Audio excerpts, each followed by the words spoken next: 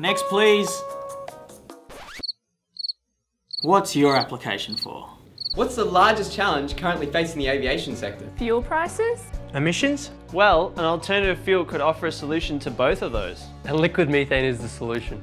No way, I don't think so. But liquid methane offers a 20% CO2 reduction per seat kilometre. And a long-term reduction in airline direct operating costs. And where do you suggest we get this liquid methane from? Well, it can be produced from either natural gas or from sustainable biogas generated from biological waste matter. You want to fuel a plane using poo power? After the biogas has been produced, it can then be cooled and processed to produce liquid methane. That would reduce CO2 emissions by 97%. Liquid methane is stored at cryogenic temperatures. Have you even considered this? It can't be done. Well, it can be, and this is how. We have tested the feasibility of storing liquid methane in a conventional wing box.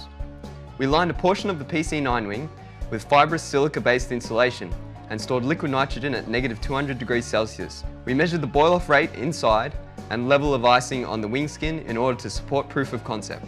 Has this fuel been used in industry before? Yes, it has. There are about 15 million natural gas vehicles worldwide.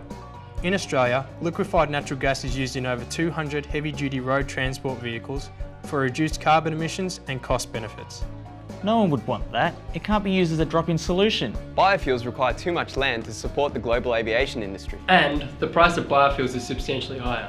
Why not use synthetic fuels? Sure, if you want an increase in carbon emissions and cost. Alternatively, we can offer you numerous innovative conceptual designs for a liquid methane aircraft. Liquid methane is less dense, so our first concept looks at increasing the size of the wing to store the methane.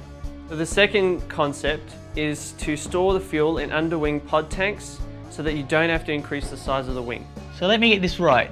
Liquid methane is not only feasible, but economically viable? That's right, it's all in the report.